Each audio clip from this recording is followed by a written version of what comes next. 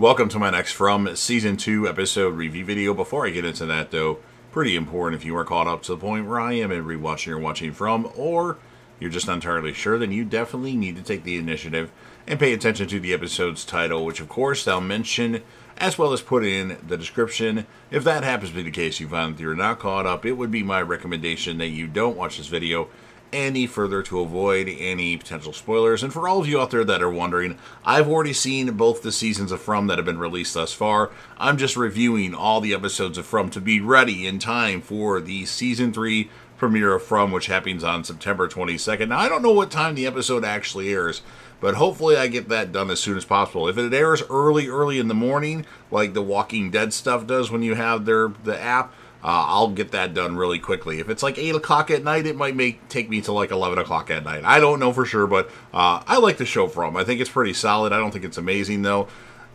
It worries me that it might end with like a bad M. Night Shyamalan twist, but who knows. But I like the show, and I wanted to cover it for everybody. So with all that said, this will be From Season 2, Episode 9. The title of this episode is called Ball of Magic Fire.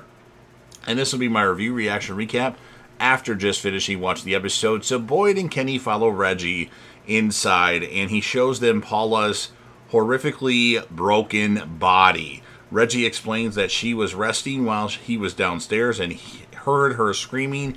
He tried to wake her, but she was talking in her sleep before it was her entire body cracked. And Reggie begins to sob, obviously, and Boyd asks what Paula was saying in her sleep, and Boyd tells him that he needs to tell him what Paula says, and Reggie says she kept on repeating, "They touch, they break, they steal. No one here is free," before dying. Boyd asks if she still was asleep, and Reggie angrily answers yes as he continues to break down. Boyd leaves to think outside and sees a number of concerned people from the town. Ethan asks if everything is all right, and Boyd tells him yes, and asks if he can go home while he talks to Julie. Tien Chen leads Ethan home while he and Kenny tell Julie that they have 30 minutes before dark and need to go door to door and tell everyone that they can't be alone. And Julie asks what is going on, and Boyd says that something killed Paula in her sleep, so everyone has to stay awake. And Julie then remembers that her father is in the RV, and the reason why he's going door to door is because it's still light out and people are dying now in the light, so there's danger. Jim is shocked while Randall insists that Donna is in on the conspiracy, and he saw her burn Smiles' body, asking if it was a faulty animatronic. Donna says Boyd managed to kill it, and Randall says she is changing the rules. Randall tells Jim that this was his idea, and Jim calls him crazy. Randall insists that Donna is a part of the reason they are trapped. Jim moves to free Donna, but Randall grabs him and voices the possibility that Jim put all these ideas in his head to see what he would do, and asks how he knows Jim isn't a part of it too. And then Jim angrily points out that his house collapsed on top of him and asks what is wrong with Randall. Jim tries to untie Donna, but Randall throws him down and draws his knife. Boyd then arrives and fires his gun in the air and orders him to drop the knife, and Jim apologizes for what's happened and cuts Donna loose, while Boyd says they have 5 minutes to get to safety before dark. But Randall throws the keys away and says they will have to stay the night and see what happens. Julie stands on the porch looking for her father as she hears the sounds of the cicadas. Tabitha tells her to come inside as Jade and Victor arrive. Ethan says they can't leave their father out there, but Julie assures him that he will be fine, and Tabitha adds that Boyd will keep him safe, and the best thing they can do is be safe. Sarah and Kenny prepare to spend the night in the sheriff's office. Sarah thanks him for staying with her, even though he does not want to. Kenny replies that he is not doing it for her, and Sarah remarks that things now feel different and wrong, much like they did in the forest. Sarah asks him if Boyd ever told him what happened, and tells him that they got further into the forest. Boyd says it was like the place feeds on their pain, but she thinks it does more than that. Kenny is confused, and Sarah reveals that Nathan used to be terrified of cicadas as a child because he thought they were monsters. Sarah asks if the fears of the people that die in the township become a part of the forest, and they are experiencing Nathan's nightmare. The cicadas swarm across town and the grounds of the Colony House, where Reggie explains to everyone that what happened to Paula and searches for Donna. Fatima says that she isn't inside, and Christy adds that she last saw her at the clinic hours ago, and she was supposed to go home after. Reggie worries that they are all going to die, and Fatima steps up and tells him to relay Boyd's instructions. Reggie says that no one can go to sleep, and Fatima steps up and says they will focus on the following instructions while Boyd and Donna get themselves sorted. Fatima tells Reggie to change his clothes and tells everyone to partner up to make sure they don't fall asleep. Bakhta asks how long, and Fatima answers they will figure it out later. Ellis, noticing Marielle's worsening condition, asks Christy if they were okay, and Christy asks for a room and helps them upstairs. Donna and Boyd set up the talisman, but Randall criticizes Jim for turning against him just as they are about to get answers, and tells him that he is the reason his family is a mess. Jim and Randall begin to physically fight, but Boyd breaks it up and handcuffs Randall, telling him to keep his stupid ideas to himself so as not to get any of them killed. Boyd then turns to Jim and admonishes him for treating their situation like a game after all they have been through. Jim apologizes for how things happened, but Donna tells him he shouldn't be surprised. Jim says he has to return to his family and thinks they can probably hotwire the van, but Boyd refuses to take the risk. Randall stands up, refusing to obey Boyd because he thinks Boyd is either part of the conspiracy or simply an idiot. Boyd restrains Randall and tells him that he lost his wife and best friend as a result of this place, and threatens to tie Randall outside or to a tree outside so Randall can find out the truth for himself. Ellis leads Christy and Marielle to an empty bedroom. After Marielle notices the shackles on the bed, Ellis explains that it's for the people who freak out on their first night. Christy and Ellis leave to get supplies for the night, and he asks whether or not sleeping will affect his and Fatima's baby. Christy promises him that Fatima is not far enough along for that to be a concern. Ellis remarks how ordinary this would be amazing but he is constantly afraid because of the township that something awful will happen. Christy tells him that pregnancy is a beautiful and weird wherever they are, and are simply used to it because they see it every day, much like the magic ball of fire. Christy explains that it is an analogy from medical school to explain how even though they think they know much about the world, it is still a mystery floating around space, surrounded by a ball of fire that keeps them warm from millions of miles away. It's weird, but they are used to it. Tabitha and Jade go over Victor and Eloise's drawings. Jade notices one of the Civil War soldiers and asks why a little girl would draw that. Tabitha says that the pictures are based off of stories Victor's mother would tell, and Jade then asks why he is having visions of stories that a dead woman told 40 years ago. Tabitha then points out the drawing of the lighthouse and how Victor's mother said she needed to go there to free the children in order to get everyone home.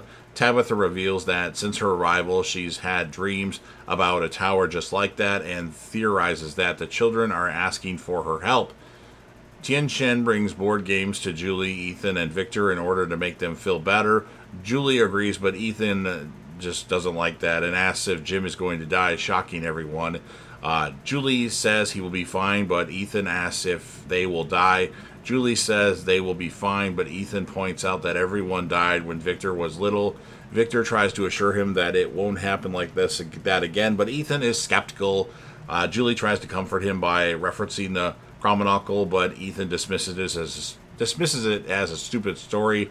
Victor says that his mother used to say everything was a story, and they're the ones who get to decide how the story ends. Ethan asks if the story ended the way she wanted, prompting Julie and Tien Chen to scold him.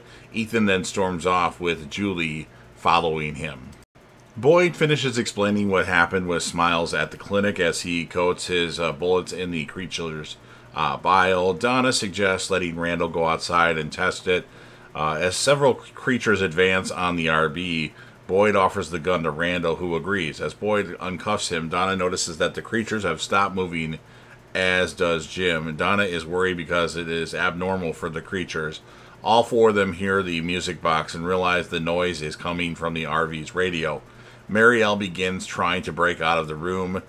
Christy rushes in and stops her as Marielle insists that there is something in the room with them. Christy reminds Marielle that when she first went through withdrawals, she hallucinated, and all the monsters are outside the house.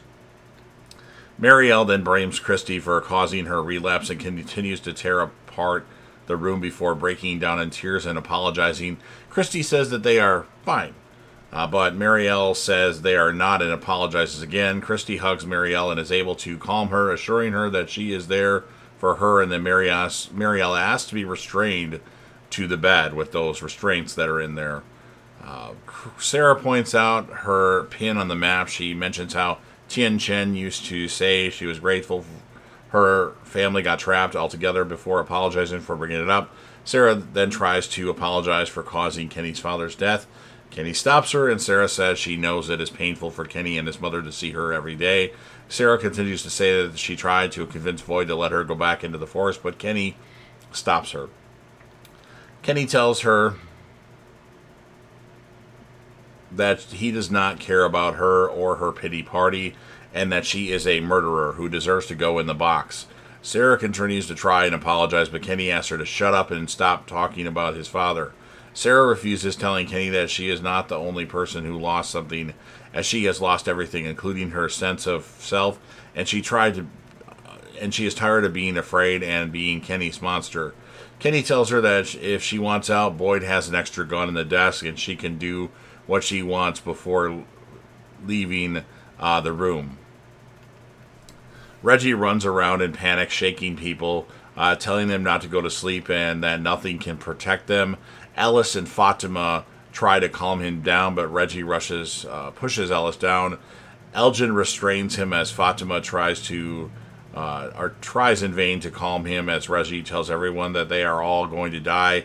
Ellis orders Elgin to bring Reggie upstairs, and Elgin drags the screaming Reggie up the stairs. Boyd prepares to leave to test the bullets. Donna tries to restrain him, but Boyd says he has heard this music, and every time he does, bad things happen, so they need to leave. As he prepares to exit, something thumps the bottom of the RV, scaring them all. Jim says that this is impossible because there is no space underneath them. The lights begin to flicker, and then Randall breaks a window and runs away on his own. Don and Jim head for the van while Boyd fires his gun at the creatures. A vision of Abby then says his name, telling him to come back to her. Then she disappears, and Boyd continues to fire at the creatures, but the bullets have no effect. Boyd then runs to the van, which Jim successfully starts, and they drive off. Randall runs through the forest and is surrounded by a swarm of cicadas, which knock him down and crawl all over him and into his mouth. Kenny returns to find Sarah with Boyd's revolver. Kenny tells her to put away the gun, but Sarah says everyone wants her to die anyway, and Kenny even wanted her to go in the box. Kenny repeats his order, but Sarah asks about how if she went in the box, the burden would not be on Kenny to kill her. Therefore, they will pretend she's in the box and let this place decide for him. Sarah then loads 2 bullets, spins the cylinder, and points it at Kenny, telling him that he does not get to decide. Sarah then puts the gun to her head, cocks it, and pulls the trigger. Kenny grabs the gun and asks what is wrong with her. Elgin teaches Tilly how to crochet when Fatima arrives. Tilly compliments Fatima on her leadership and tells her that she's going to be a great mother. Fatima and Elgin are shocked, and Tilly says that she has multiple children and grandchildren and can spot a expecting mother. Fatima asks a crestfallen Elgin what is wrong, and he answers that he just remembered his dream. Matthias, I can't remember the character's name now, notices Donna returning in the van. Upstairs, Christy tends to Marielle and gets her some water at her request. When Christy leaves, Marielle notices a rustling noise in the walls, and soon cicadas fill the room and swarm her as they did Randall as she shouts in terror. Christy returns but cannot see the cicadas and tries to call Marielle. Downstairs, people crowd around Boyd and Donna, with Bacta and Meredith asking how long they have to stay awake and why this is happening. Donna tells everyone to calm down and that they know that they are scared but trying to figure it out. In the meantime, they should listen to Boyd's instructions. Jim tries to sneak past the distracted door guard and leave to get back to his family. Boyd tells him that opening the door puts everyone at risk, but Jim says they are always at risk. Jim continues to struggle with the guard until both he and Boyd draw their guns on Jim. Christy then calls for help, and Boyd leaves to help her while Donna pushes the crowd back. Marielle goes catatonic while her eyes glaze over. Christy begins to break down, but Boyd calms her and tells her that Marielle needs a doctor, not a fiancé. Christy points out that there is nothing medically that she can do, but Boyd tells her to help by holding on. Donna chases away onlookers while Ellis tries to tell Boyd something. Donna tells him to go, and Ellis brings his father to Elgin. Elgin explains that Fatima saying that she was pregnant made him remember the missing portion of his dream. Boyd is shocked by the news but tells him to continue. Elgin said there was a boy in white who kept repeating the same phrase. Here they come for three, unless you stop the melody. Bacta says it's an old nursery rhyme that she remembers from her grandmother and recites it in its entirety. They touch, they break, they steal. No one here is free. Here they come for three, unless you stop the melody. Boyd then realizes that he has heard that portions of the rhyme before, and then Jade tells Tabitha her theory is crazy, but Tabitha thinks it is promising. They are interrupted by a shriek from Julie, who is experiencing the same ordeal as Randall and Marielle, and then everyone stares in fright, helpless, and that's what ends this episode of From. So I don't like the whole cicada thing. I like the smiling creature monsters, and the cicada thing kind of, I don't know, it's just not as interesting. In my opinion, I'll score the episode a 7.1 out of 10, and my characters of the episode are going to be Boyd and Christy. So you've heard everything that I have to say. Now it's your turn. If you're a fan of From and you want to help me out with the YouTube algorithm, please make sure that you Hulk smash the like button, share the video with a friend, put this video on any one of your social media platforms. Don't forget to sound off in the comment section about what your thoughts are on this episode of From. What would you rate it, and whom would be your characters of the episode? Remember to come back to this channel for the From Season 3 reviews. I don't know what time they'll air, but I'll get them up as soon as I can. And then last but certainly not least, don't forget to hit that sub button, subscribe to the channel, join the team, show your damn support, and be a part of something special. And you never know what you're going to see on JDev TV.